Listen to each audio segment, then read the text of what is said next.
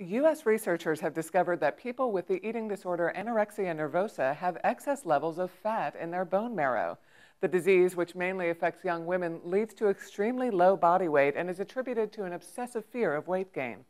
For the study, doctors took MRI scans on the knees of 40 girls whose average age was 16. Half the girls were healthy and half had anorexia. The researchers found that the girls with anorexia had higher fat content and less than half as much healthy red marrow in their knees.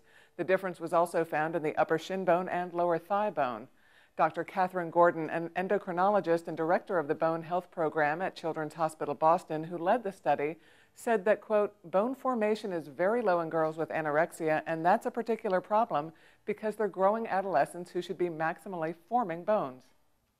Earlier studies found that hormonal changes in people who are malnourished trigger the bone marrow's stem cells to turn into fat cells rather than bone-forming cells.